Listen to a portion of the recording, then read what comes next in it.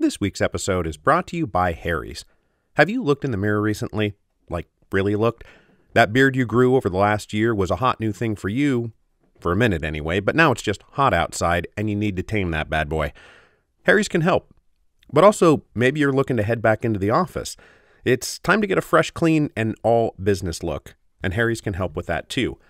Or if you do as I do and maintain some properly groomed and well-maintained facial hair, I absolutely keep myself trim and tidy with Harry's. I love the easy glide. I love the shave gel, which leaves me feeling clean and smooth, because you can't just let your beard go crazy. Your neck, your cheeks, all those sensitive bits, they need to be shaved, and Harry's leaves me feeling smooth every single time. Now, there's never been a better time to try Harry's. Go to harrys.com/revolutions to get their starter set for just $3. It is 100% satisfaction guaranteed, so you've got nothing to lose. Go to harrys.com/revolutions right now to get this special offer. That's harrys.com/revolutions. Hello, and welcome to Revolutions. Episode 10.69, The July Days. We ended last time with the Great June Offensive, which was supposed to be the great panacea. Victory on the front lines would cement the legitimacy of the provisional government and simultaneously solve the problem of dual power because it would prove that a coalition of socialists and liberals inside the government could work. It would also give them all some breathing space to hold the now increasingly overdue Constituent Assembly, which was supposed to settle all post-revolutionary constitutional questions. Military victory would also permanently discredit anti-war and anti-government critics, and it would create a feeling of triumphant national unity, rather than the demoralized strife which had been the prevailing mood for several years now. And as if that was not enough, Russian victories on the Eastern Front in the war would probably pave the way for a general European peace. These were all the things that could have happened as a result of Russian victory in the June Offensive, but instead, as we saw at the end of last episode, within a matter of days that offensive ground to an ignoble halt and was then rolled back in a bloody, confused mess of desertion and surrender. If victory promised to solve all political problems, defeat made them all 10 times worse. The political parties poised to take advantage of these military defeats were the very anti-war and anti-government voices people like Alexander Kerensky hoped would be permanently silenced by military victory. But defeat only made those voices louder and more persuasive.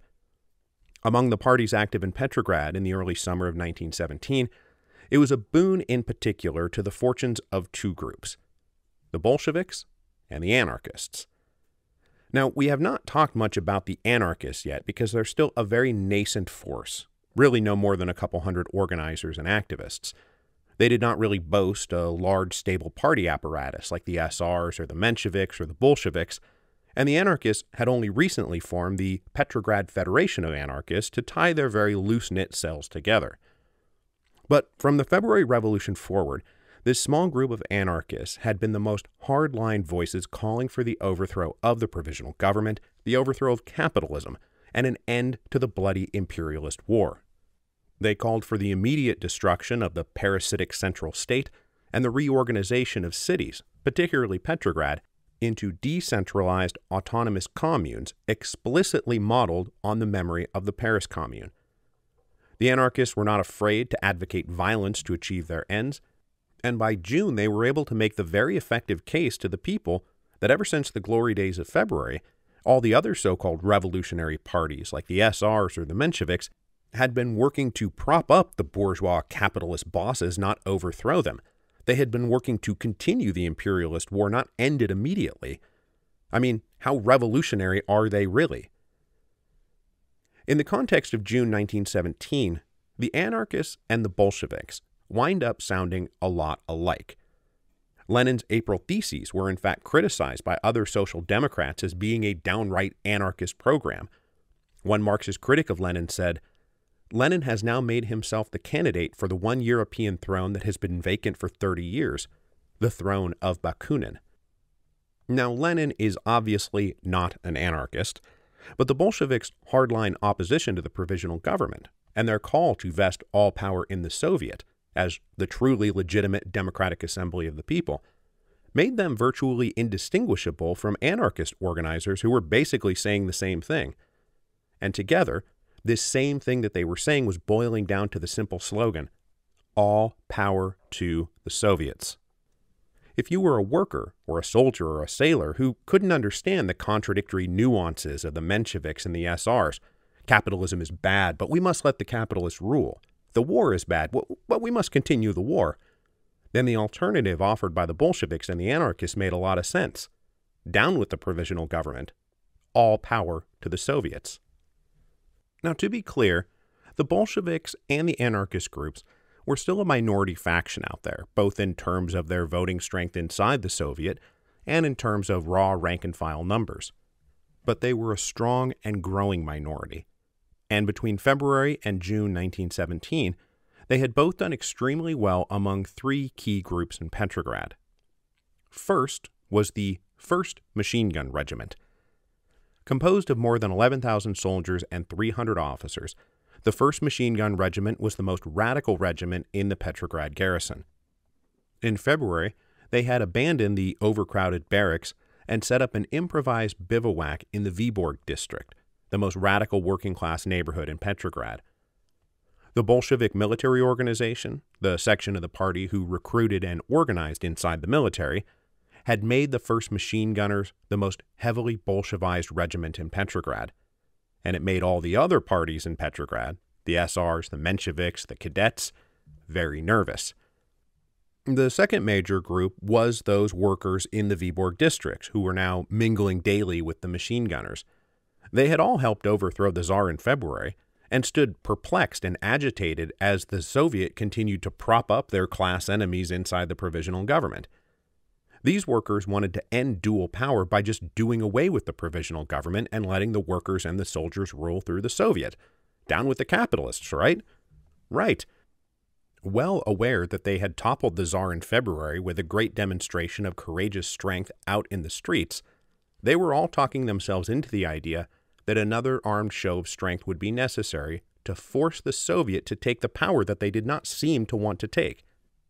So between the machine gunners and the workers, the Vyborg district was the heart of both the Bolshevik Party and these loose-knit anarchist cells. Then finally, we have the sailors out at the Kronstadt naval base. These sailors had overthrown their officers during the February Revolution and now existed as an autonomous island run by a self-organized Soviet. Among these sailors, the anarchist message resonated stronger than anywhere else, and they more or less shared equal influence with the Bolsheviks, to the excluded detriment of the SRs and the Mensheviks, who regarded the sailors of Kronstadt, along with the workers and machine gunners in the Vyborg district, with extreme uneasiness. Now, though in the grand scheme of things, the machine gunners and the Vyborg workers and the sailors in Kronstadt were not a huge force, they were strategically positioned to have an outsized influence on political affairs if they decided to, stage a coordinated armed uprising.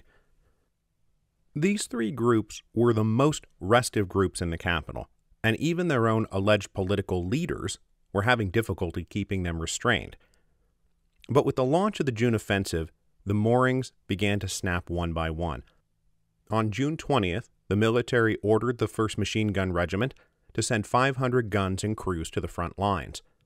This enraged them, as they had been promised back in February that nobody in the Petrograd garrison would ever be sent to the front lines. It was only with difficulty that the Soviet convinced them to just follow the orders they were given. But within days, news was coming back that the offensive had turned into a bloody retreat. On June 26, a regiment who had refused to fight on the front anymore just packed things up and returned to Petrograd, where they spread the news of what was really happening out there. They had seen officers turn machine guns on their own men to force them to fight.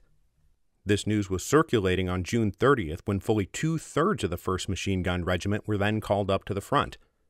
They howled with protest, not unjustly suspecting that these call-ups were as much about removing them from the capital for political reasons as political necessity.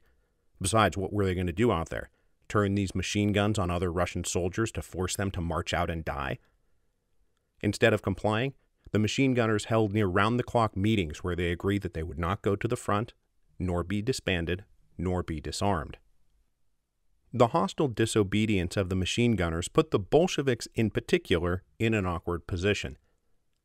Lenin and the other Bolshevik leaders had no principled objection to an armed insurrection, but they were not at all convinced the time was ripe, especially if such an insurrection was aimed at defying the will of the Soviet, whose legitimacy the Bolsheviks were trying to protect so it could be used as the sovereign successor of the provisional government. This caution put them at odds with many rank-and-file Bolsheviks who were clearly spoiling for a final confrontation with the provisional government. They believed they had the muscle and the machine guns to overthrow that government. With a crisis atmosphere brewing, the Bolsheviks had to walk a careful line between encouraging resistance and hostility to the government without wrecking their relationship with the Soviet or accidentally triggering some kind of reactionary backlash. The mixed messaging of the Bolsheviks was on full display on July the 2nd, when they organized a farewell assembly in concert for soldiers bound for the front lines. With 5,000 people in attendance, leading Bolsheviks gave fiery speeches denouncing the war, denouncing the government, and demanding all power to the Soviet, but also stopped short of calling for an immediate armed insurrection. Among the most popular speakers that night was Trotsky, who was not yet quite officially a Bolshevik, but who was with them in spirit and in action and would very soon be an official party member, returning to his alliance with Lenin that had been broken back in the original Bolshevik-Menshevik split in 1903. Now, Lenin himself was not there. He had just departed Petrograd for Finland a few days earlier, ostensibly for his health, but just as likely because the provisional government was probably about to arrest him on charges of being a German spy. Now, while this concert was going on the evening of July the 2nd, the very shaky provisional government was taking a major tumble.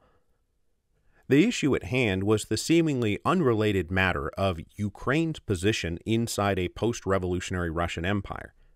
The cadet ministers believed that such matters needed to wait until the coming Constituent Assembly, but Kerensky convinced a majority of the ministers to grant the Ukrainians a degree of political autonomy. When the vote for this was taken on the evening of July 2nd, 4 of the cadet ministers immediately resigned in protest. And while technically they resigned over the matter of Ukraine, one gets the feeling that maybe this was just a pretext. The provisional government had staked its legitimacy to the June offensive, and the June offensive was turning out to be a catastrophic failure. The cadet ministers were probably getting out while the getting was good. Their resignation reopened the question that had been dogging the revolution since February. Was the provisional government really an institution worth saving? Or did the Soviet just need to step up and claim all power for themselves?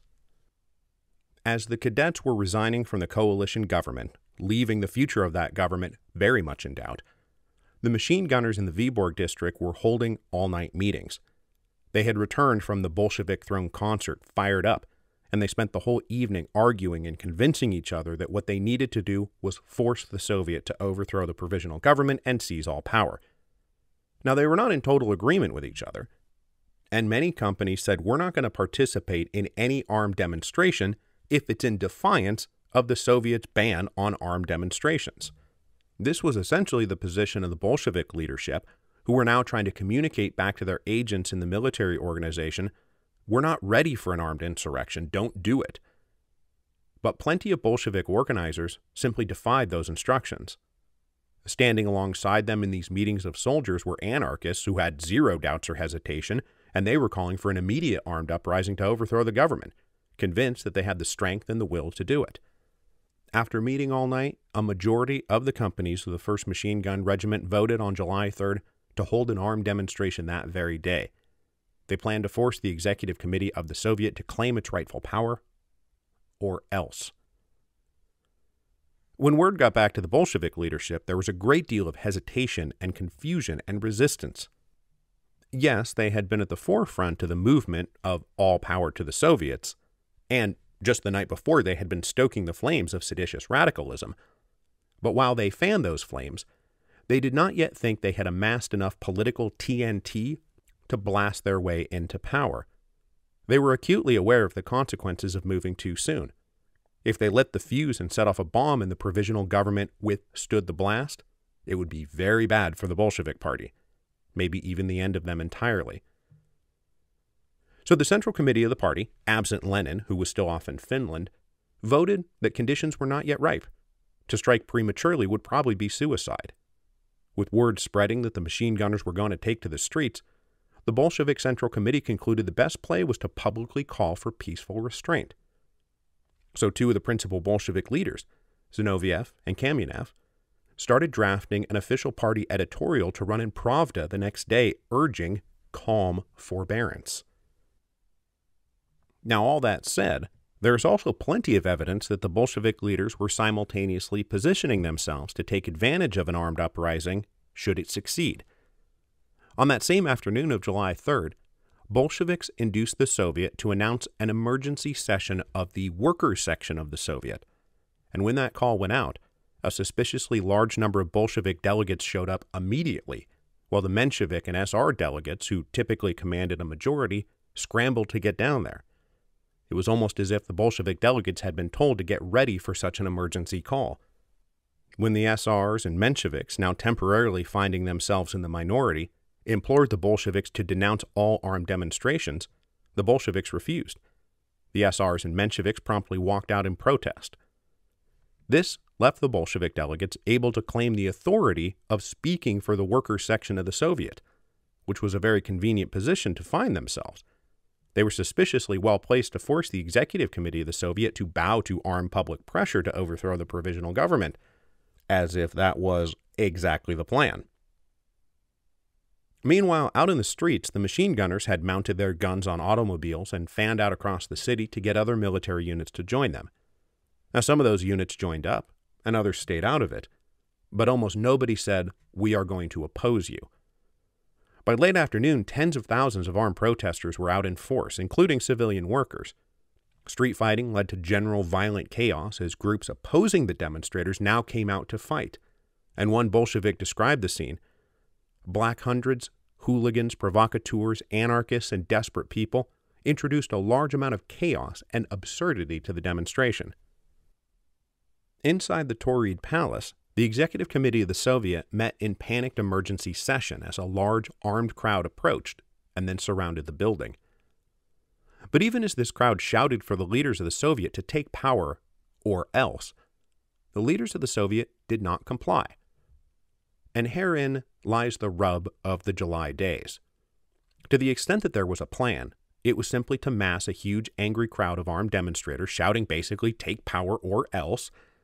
And when the leaders of the Soviet did not comply, the demonstrators didn't really have a clear idea of what to do about the "or else" part.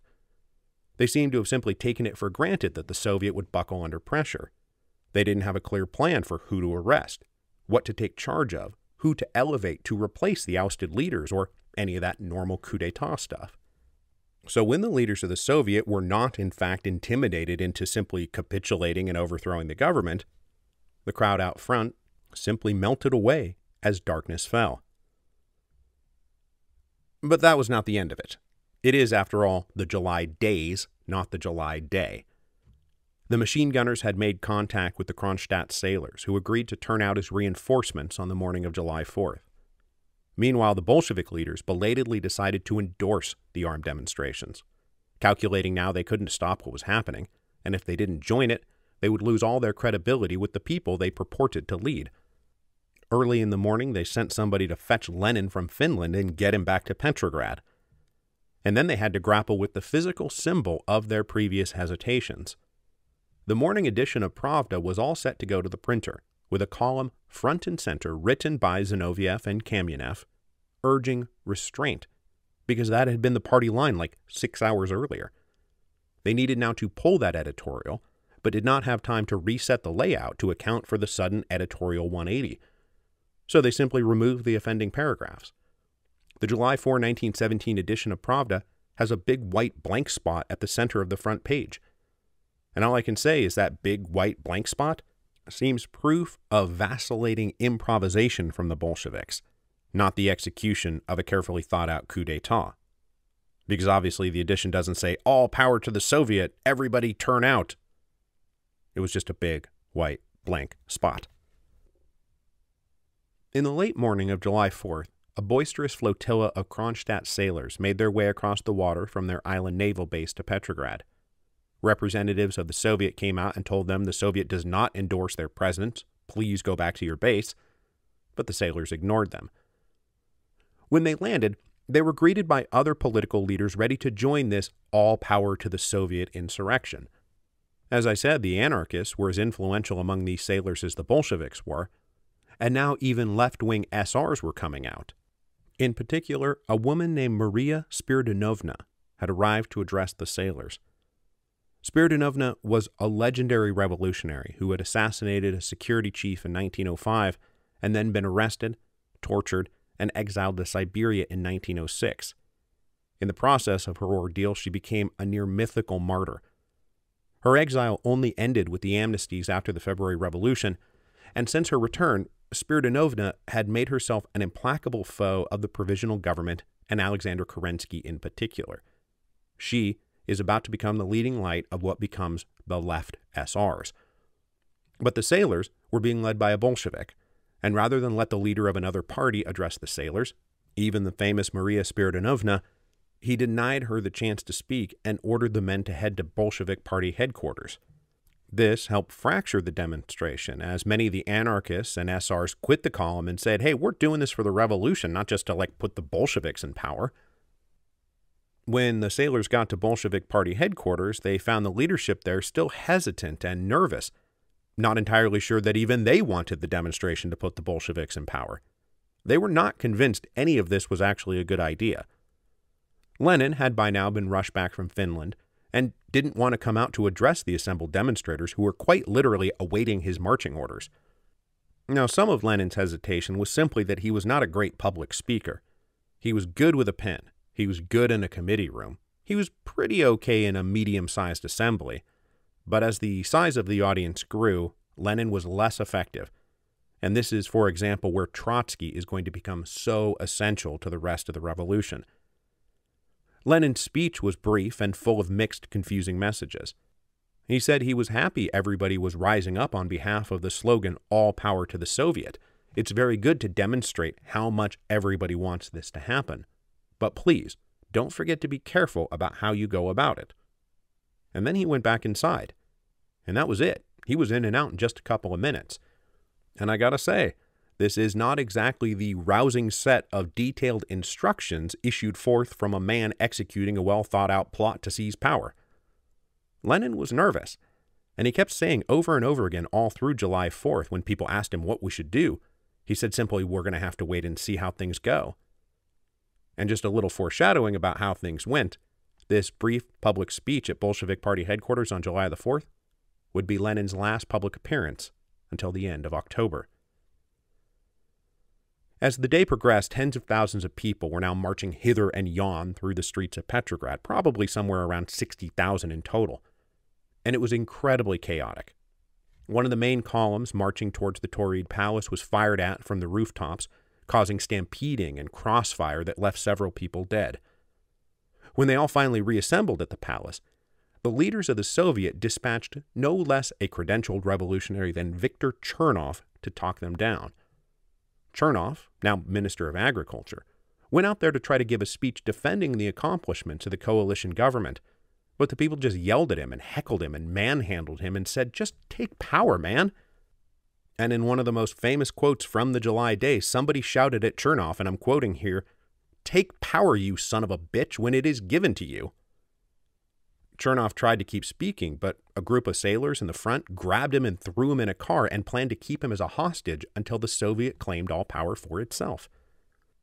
Now, even before Chernov got shoved in the car, the leaders of the Soviet realized he was not managing the crowd very well, and so they sent out a bunch of other revolutionary leaders to try to calm them, including Martov and Kamenev and some others. But the most important of them was Trotsky. Trotsky pushed his way through the car where Chernov was held, and showed that, unlike Lenin, he was actually an insanely effective public speaker. He hopped up on the roof of the car and gave a speech where he cried, "Comrade Kronstadters, pride and glory of the revolution, you've come to declare your will and show the Soviet that the working class no longer wants to see the bourgeoisie in power. But why hurt your own cause by petty acts of violence against casual individuals? Individuals are not worthy of your attention." After this harangue, he called for everyone who favored committing violence to raise their hand. When no one in the now uncertain crowd immediately raised their hands, Trotsky hopped off the car, opened the door, and let Chernov out. As I said, this is the rub of the July days. Everyone seemed to be hoping that the mere threat of violence would induce the leaders of the Soviet to take power, and when they resisted, even the most radical of them, the Kronstadt sailors and the machine gunners, were not ready to take the next step, not just threaten force, but use it. And certainly the leaders, we're talking about inner circle Bolsheviks like Trotsky, were not saying, yeah, put a machine gun to Chernov's head and blow his brains out if the Soviet doesn't take power, because that's not actually what they wanted to do. Meanwhile, at that very moment, the Provisional Government's Minister of Justice, a Trudovik named Pavel Pereversev, played a major card he'd been holding in his back pocket. He called together delegates from 80 different military units of the Petrograd garrison and showed them alleged proof that Lenin was a paid agent of the German government, that the real motivation for this demonstration was not about domestic politics, but about sowing as much chaos as possible inside Russia while the Germans counterattacked against the Russian army out on the front lines. Now, the main outlines of the accusation are basically true. Lenin and the Bolsheviks did take money from the Germans, and obviously they had come back to Russia under German auspices. When the story spread back to many of the companies and regiments who had previously been neutral about these armed demonstrations, they went from neutral to hostile. But though the main outline of the charge was true, we should be clear that Lenin was in no sense a German agent working for the German government. Yes, he caught a ride home from them, and he took money when they offered it.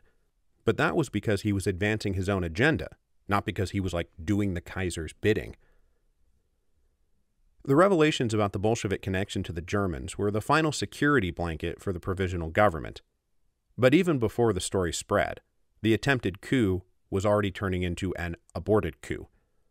Heavy rains had started to fall, driving many of the less committed demonstrators away. And then inside the Tauride Palace, the executive committee of the Soviet still refused to simply capitulate to the demands of the crowd. When a group of soldiers got sick of waiting, and they stomped inside the palace and then burst into the room where the executive committee was meeting, the Menshevik chairman of the committee sized them up, then handed them a proclamation ordering everybody to disperse. He told these soldiers, "Study this proclamation carefully and then don't bother us again." He ordered them to leave. The confused soldiers, caught off guard, did as they were instructed. At midnight, the executive committee of the Soviet formally voted to not claim all power and instead re-endorse the legitimacy of the provisional government. Then at 1 o'clock in the morning, there were more heavy footsteps out in the hallway. This indicated a fresh batch of soldiers were on the way. Many terrified delegates thought this might be the end of them.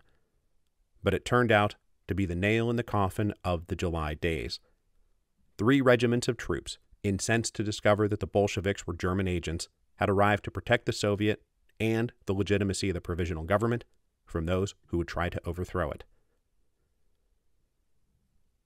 The July days turned out to be exactly what Lenin and the Bolshevik leaders feared that it would be: a premature failure.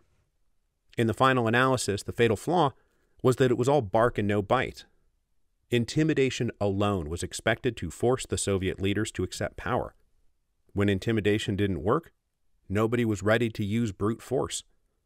The masked soldiers didn't arrest anybody or shoot anybody. Bolshevik leaders were not standing ready to step in and declare themselves the new, emergency provisional executive of the Soviet or whatever. There were no proclamations printed and ready to say the government is overthrown, the Soviet now reigns supreme. Now, it wasn't absent violence, and in fact, the July days were the most aggressively violent days of the revolution since February. But in the end, it was all a big puffed-up nothing. And it evaporated on the evening of July the 4th with a whimper, because nobody was ready or willing or able to go for the bang. But even though the July days uprising failed for a lack of nerve at the moment of truth, it was still very clearly an attempt to overthrow the government by armed force. And for the Bolshevik leaders who belatedly endorsed the project, that failure was particularly bitter and aggravating. Their hesitation to endorse the demonstration in the first place had been entirely wrapped up in the fact that they didn't think it would work, and that the consequences of failure would be catastrophic. And over the next few days, they reaped the very backlash that they had never wanted to sow in the first place. News now spread far and wide that the Bolsheviks were in league with the Germans. Warrants were issued for their arrests. The authorities smashed up the offices of Pravda and closed it down. Bolshevik leaders burned as many papers as they could before an army detachment surrounded their headquarters on the morning of July 7th and took over 500 party members into custody. Lenin himself shaved his mustache and headed back into hiding. After a few days bouncing between safe houses, he booked it back across the border to Finland. It was not unreasonable for any of them to conclude that having taken this shot and missed, it was now all over. The Bolshevik Party would be destroyed, and its leaders would probably wind up dead. Lenin himself certainly considered this a very likely scenario. It seemed unlikely he would be able to return to Russia anytime soon. And in the end, Lenin seemed destined to die in exile, living as an emigre just like he had for most of his life. Now a failure and a has-been. He'd probably wind up muttering in cafes about the treachery of Philistines, while Swiss waiters nodded along with condescending pity for the sad old man who had ultimately amounted to nothing.